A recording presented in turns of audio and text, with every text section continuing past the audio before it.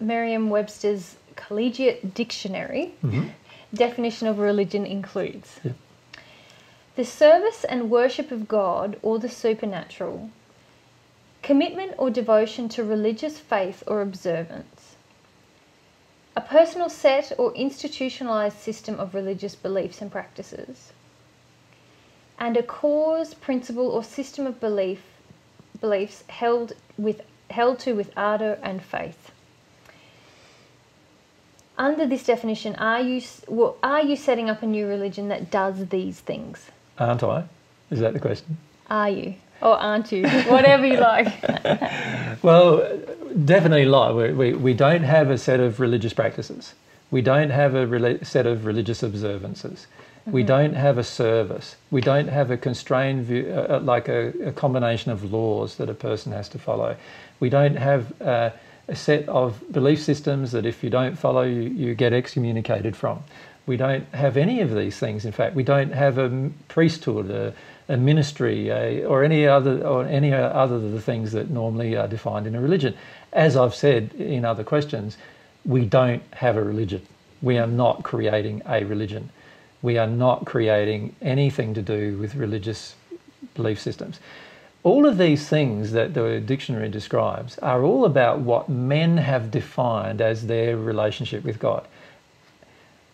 As I've said in the answer to other questions, it is impossible for us to have a relationship with God on our own terms. Mankind, in its own arrogance, believes that it is possible to have a relationship with God on the terms that mankind believes should be the relationship. And this is impossible. What we need to do is we need to come to accept that God knows the terms under which God will have a relationship with us, and all we need to do is make the choice of whether we're going to accept those terms or reject them. That's the choice that we have. So I am not setting up a new religious movement because I do not wish to be involved with any of the things that a normal religion is involved with. All I wish to do is share what I believe is the divine truth, God's truth, not my own, to anybody who's willing to listen and make a choice and give them the option of making the choice to either decide to have this relationship with God on God's terms or to not do that. But my suggestion to people is to actually investigate what the terms are first and to see whether they make any sense, and also to investigate, you know, the beautiful benefits that particular relationship might bring before they just throw away the opportunity of having a relationship with God on God's terms. Also, I might like to point out that God's terms are pretty good and make a lot of sense and are very logical, as you would expect from God, who created a universe that's also very logical and beautiful. So whenever we presume that God's terms are unable to be engaged, whenever we presume that God's terms would be really bad, for example, we are making a lot of presumptions about God that are very false and probably based upon our own unhealed emotions about our own childhood and other events and religion and other belief systems that we've had in the past. My suggestion to people is to just discard those things for a while and approach this relationship with God with with new concepts. Even with a blank slate is better than having a whole heap of preconceived notions.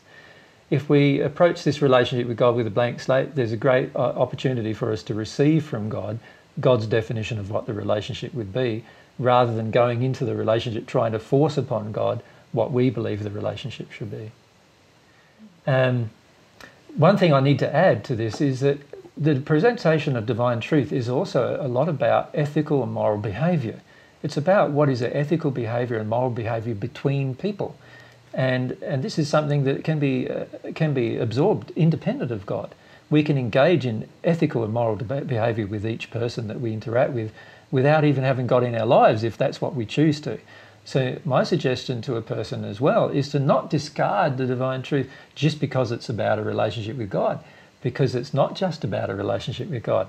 It's about a relationship with yourself, a relationship with the other half of yourself, your soulmate or your partner, your relationship. It's about a relationship with children. It's about a relationship with everything that you could imagine, in fact. And of course that would make sense because God being God created everything, so therefore God being God, the divine truth, would be associated or involved with everything that you could imagine, involved with scientific discovery, involved with humanity discoveries, and all the other kinds of discoveries that we could ever engage on the planet, and in the spirit world. So my suggestion to a person is to not have a closed viewpoint that discussion about God is just about religion, because it's definitely not just about religion. In fact, if we believe it's just about religion, we already have a flawed concept of God.